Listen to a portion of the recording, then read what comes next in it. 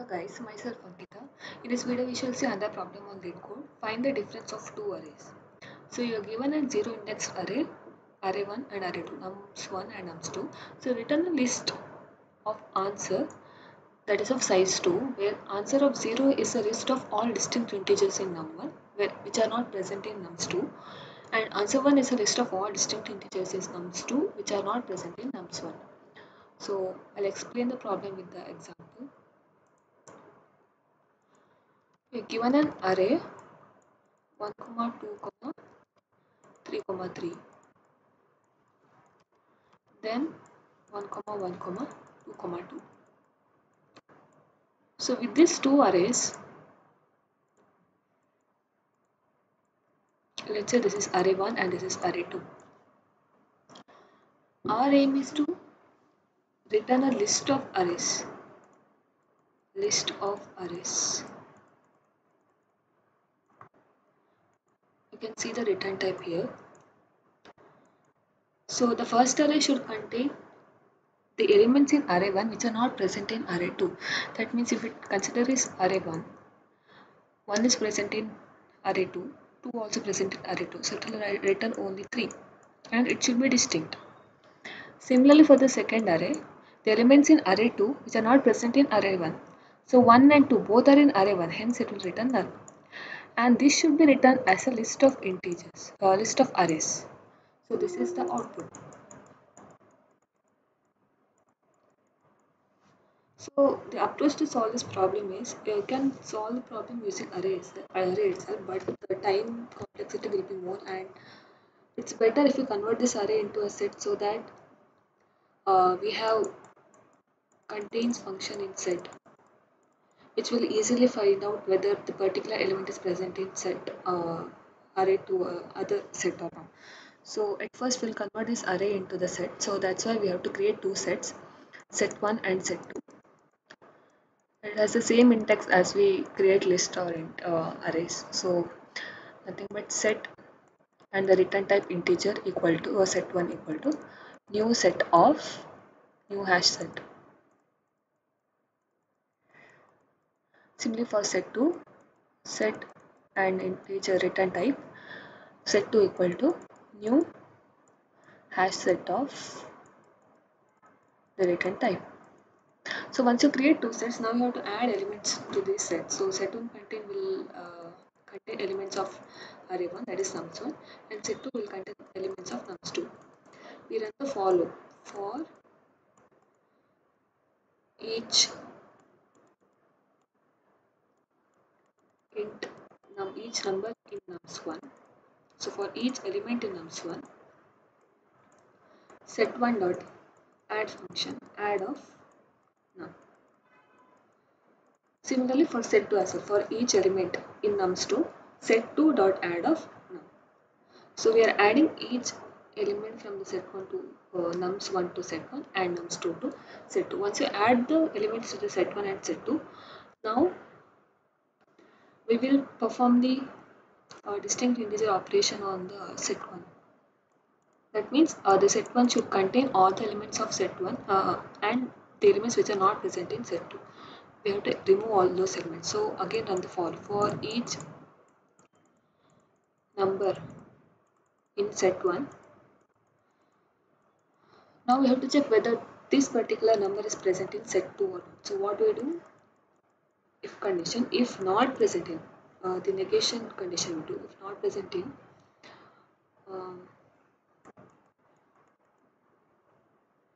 set2 dot contains of none. So if this particular element of set1 is not present in set2, then what do we need to do? Okay, we have to add that to the list. So once you create two sets and add element to those two sets, then again create a list, array list, because we don't know the not the return type, the size of the resultant array. That's why we create the array list where it will have the dynamic size. So that's why we create two lists. So that is difference 1 and difference 2. Both are of type integer. So once you find out that the particular element in set 1 is not present in set 2, we have to do difference 1 dot add of num.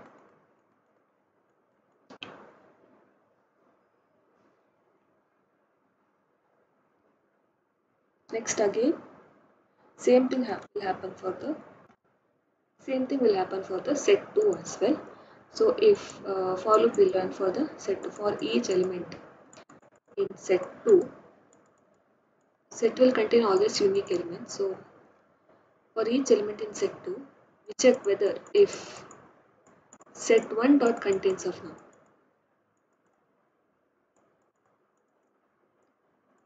So put the negation. That means if this particular element of the set 2 is not present in set 1, then difference 2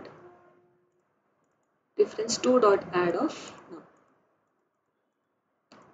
So at last, create a list of integer called anything it may be. So resultant equal to a particular new dot array list of something. Then you add.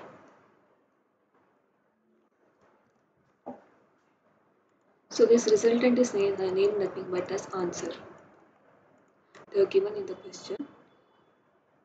So then you add answer dot add of the list one, that is difference 1, and answer dot add of difference 2.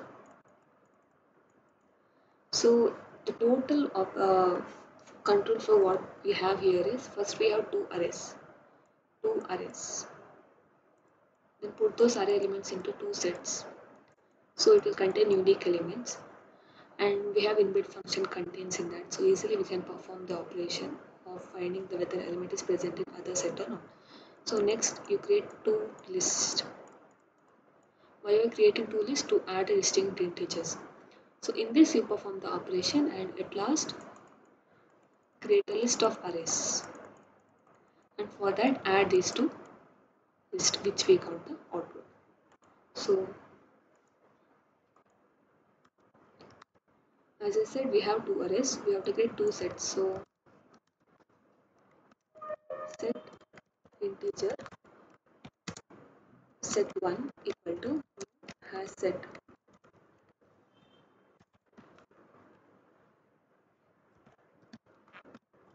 Similarly, we do it for set2 as well.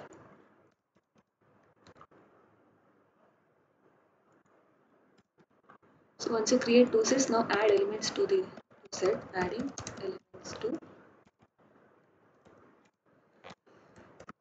sets.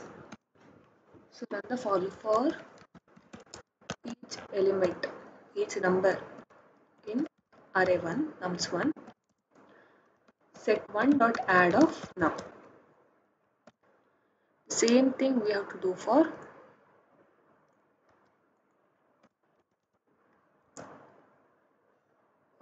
array2 as well. Each element in array2, set2 dot add of num.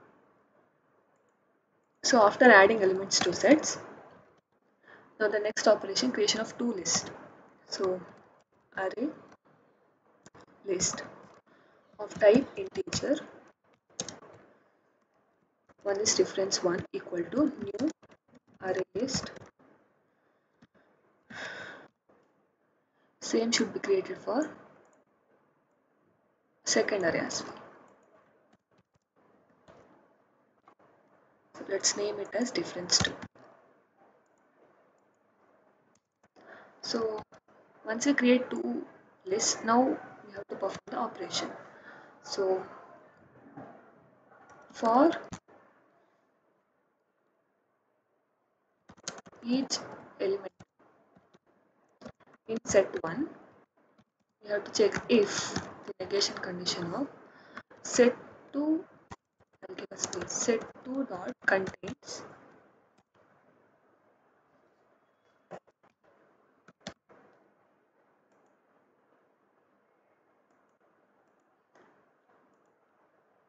set2 dot contains of num. If that is not present, if this particular element is not present in set 2, which is there in set 1, then we have to add that element to the list difference 1. So difference 1 dot add of num. The same thing we have to do for the second set as well. So adding elements to list, array list.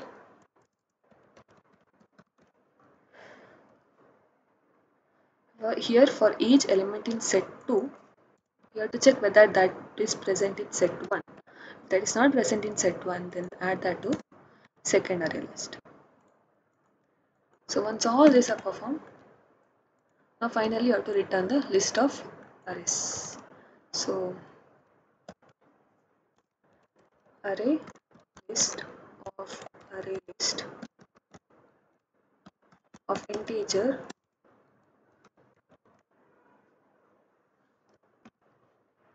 and name it as answer equal to new array list. So now answer dot add of first set 1 array list 1, then answer dot add of array list 2. So at last return answer. Yeah.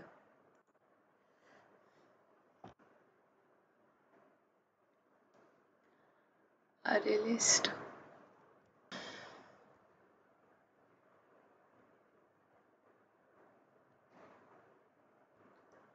This should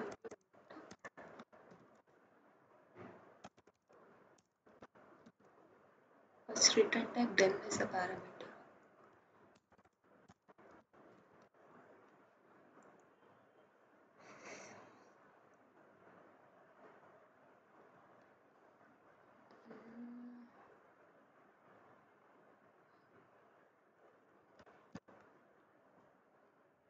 As the return type contains only list, we have to give list.